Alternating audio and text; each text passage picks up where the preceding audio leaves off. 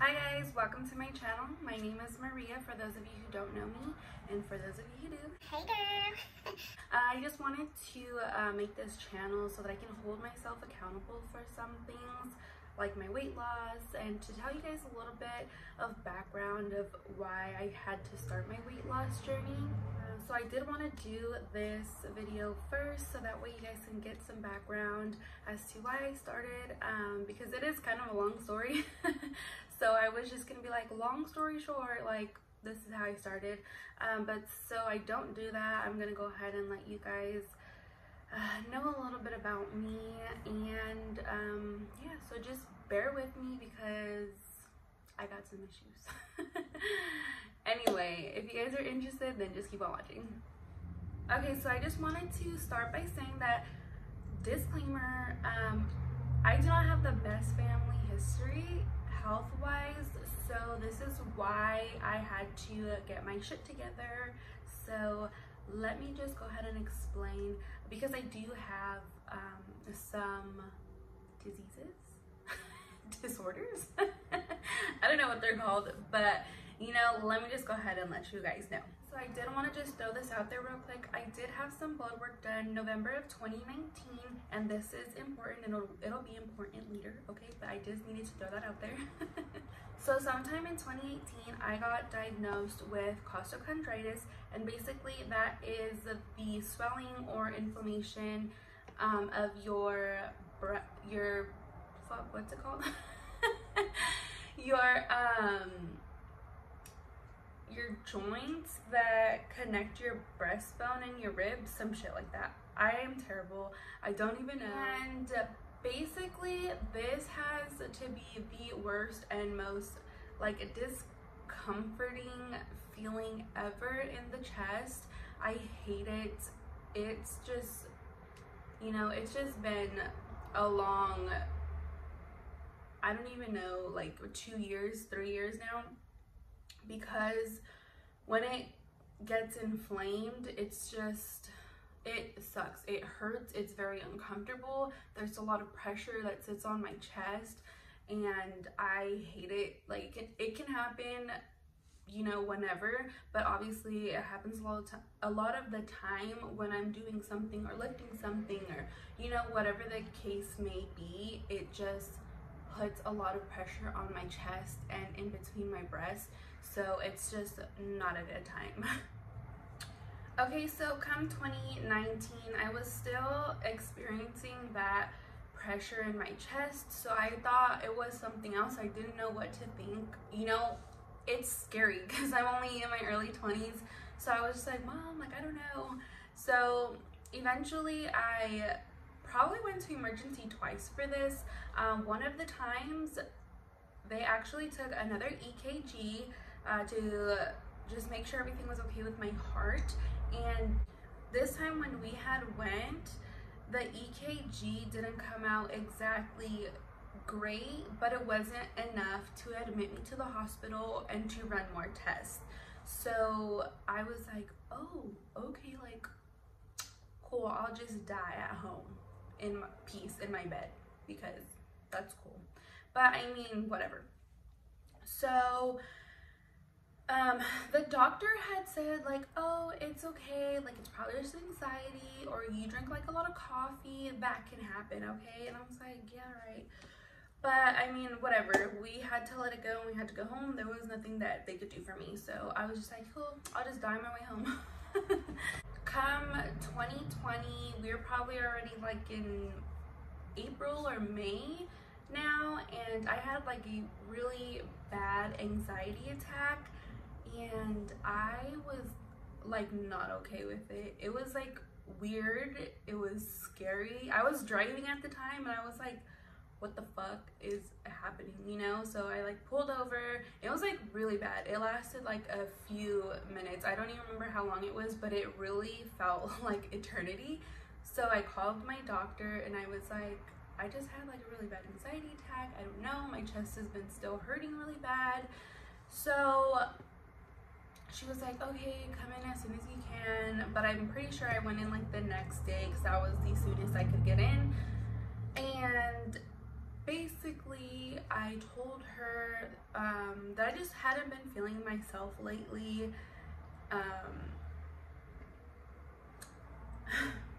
Yeah, so I took a test and stuff, and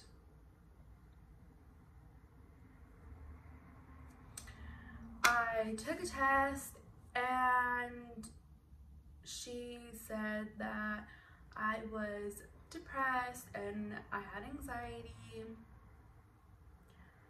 And she was like, I just remember it so clearly because I was just like, what? Because she was like, okay, like she read everything and she was like, yeah, like, I don't know, she went like out of the room and then came back and she was like, oh, like, my dear, like, you're pretty far gone. And like when she said that, I was like, what? The thing about me is, like, I feel like I'm a really, like, happy-go-lucky person. I'm very outgoing, and I'm, like, you know, like, I'm just silly. And so when she told me that, I was like, there's, like, no possible way, because, you know, that's just not me. Like, I'm always happy for the most part. So I was just like, no way. Like, and I was just bawling.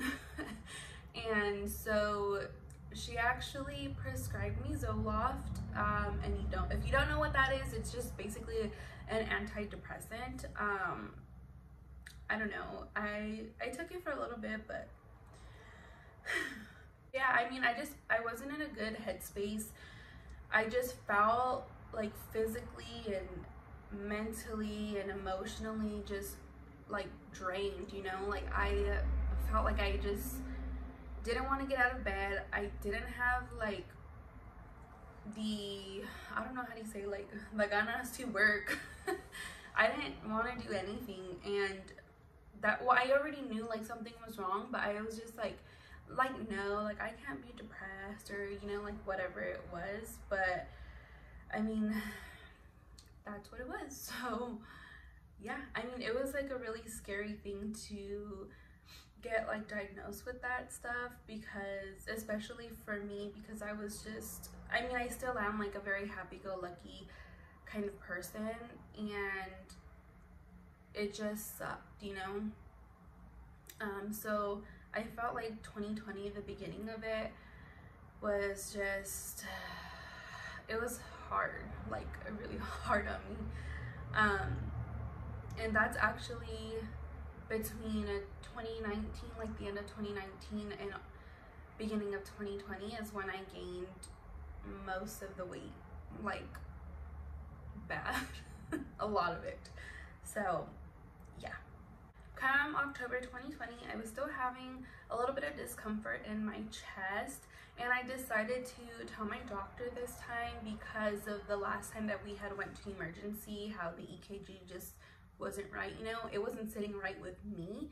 So I was like, okay, maybe I could just go get checked out again. Like, there's nothing wrong with that, like, you know, better safe than sorry.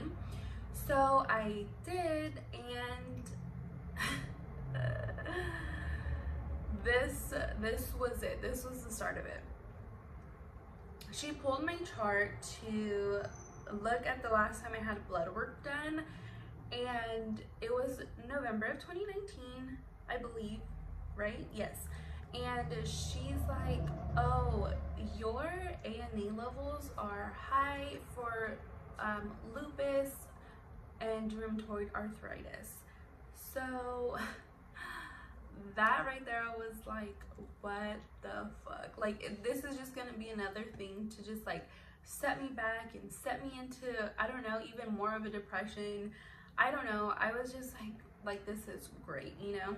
So, but since the blood work was kind of old, she told me to go ahead and get in touch with a rheumatoid doctor. I don't know how to say rheumatoidologist. I don't know how to say it. But yeah, and so I had to do that, but my weight, she weighed me that day and she wasn't happy with my weight, so she's like, we're gonna do something about it. I'm gonna help you, and I'm gonna put you on this medication. So I was like, oh, lovely. So yeah, that's where my weight journey started because she told me that I was putting a lot of stress on my heart. You know, like the bigger that I got, the more that my heart had to work to, you know, fucking keep me alive, because I was killing myself. Not like to be dumb about it or anything, but you know, I was very close to being pre-diabetic, because again, I don't have the best family history. So being that I don't have the best family history, the whole heart situation and scares, she definitely wanted to bring my weight down. So I was like, fine, I guess. So that's where my weight loss journey started, and I will go ahead and make a separate video on that.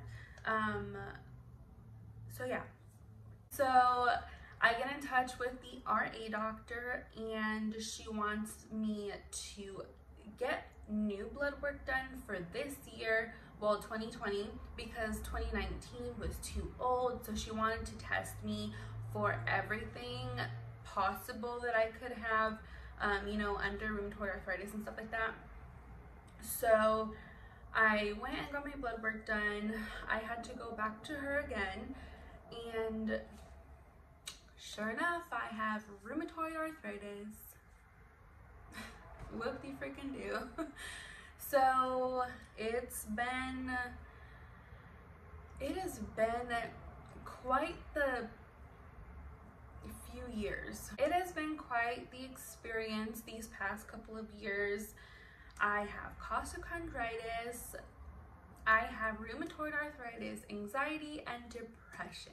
So that's lovely. And I did want to just throw, like, I want to throw this out there with people who have worse anxiety and worse depression than I do. Like, I just have a totally different view on anxiety and depression and mental illness, like awareness now.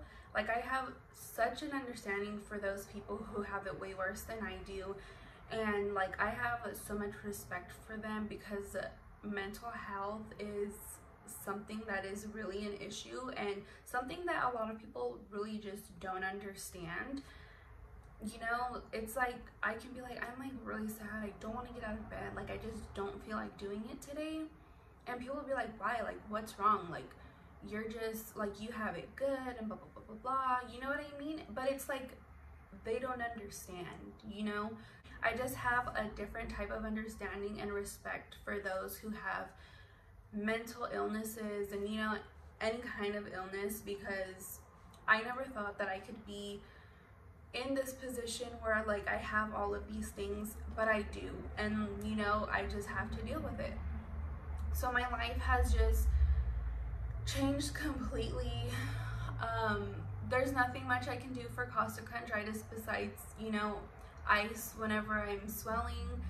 For rheumatoid arthritis, it's not curable, so I have to be on medications for those, and it's just been tough, but it's, I don't know, I feel like it's just put me like in a different position in my life where I just feel like very blessed and very grateful to be where I'm at and have what I have. And you know, I'm only 24, and to have as many health issues as I do, it's scary, but it's just been like such an eye-opener to me. Just like, okay, you have this and you have that, and it's not okay, because like you're just a ticking time bomb, girl. Like, get it together, otherwise we're not gonna live a long life. And we want to.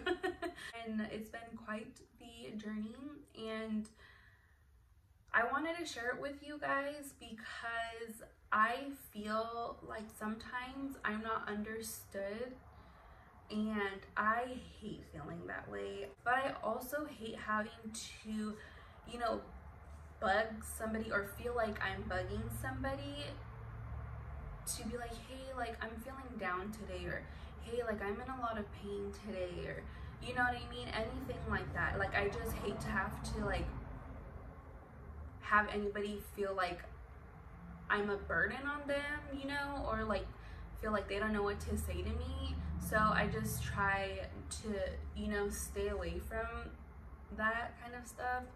But I don't want others to feel that way, and that's kind of why I wanted to share my story, so that you guys, if you guys have anything like me, or even if you don't have anything that I have, but you still have something that's different, but you feel like you can't go and tell somebody like, hey, I'm feeling like this today, or, you know, like it's not a good day for me today because of this or that, whatever it may be, you know. I wanted to share my story so that maybe you guys feel more comfortable with whatever you guys have, or you know what I mean. It's just a lot of people nowadays can be really cruel, and they don't understand because they don't have it, or they don't go through it, or because they think it can't happen to them. But that's not the case, obviously, you know what I mean. I thought a lot of things couldn't happen to me, and here I am 3, 4 you know, diseases, disorders later, whatever you want to call them. But I think it's been hard to say the least, but I feel like I had to come to terms with, you know, the new me, and I just needed to accept me for what my body was, and I needed to move forward from there, because, you know, I don't have the best genetics, and I don't have the best family history health-wise, like I said, but I think it all starts with me taking care of myself. So, you know, that's what I have to do, and lessons learned. You know, I mean, there was not much I could do to stop my rheumatoid arthritis from, you know, coming, but it is what it is. I have it. Some days are better than others. I don't have it as bad as others, but, you know, I still have it. I still live with it, and I totally have a different understanding, a different viewing, and a different perspective, like for people who just go through it with whatever they have. Like I said, I just wanted to share my story. That way you guys just have a better understanding of me, and so you guys feel just more comfortable within like yourselves, because like I'm just a normal person, you know what I mean? And I feel like other people feel like they're just normal people as well, but because they have this or that, they just feel like, okay, like I'm just not where this person is at, or like, you know what I mean?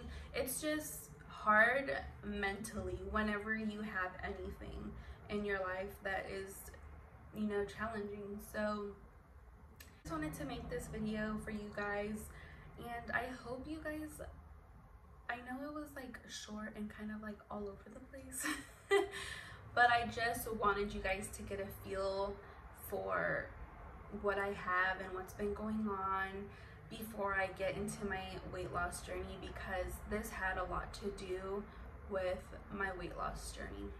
So if you guys have any questions, go ahead and leave them in the comments down below.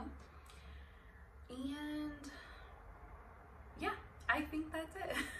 That's it for this video, but I hope you guys enjoyed and have a better understanding of me.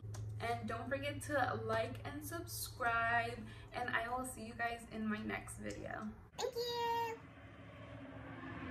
Thanks for watching, guys. Bye. Thanks for watching, guys. Bye. Thanks for watching.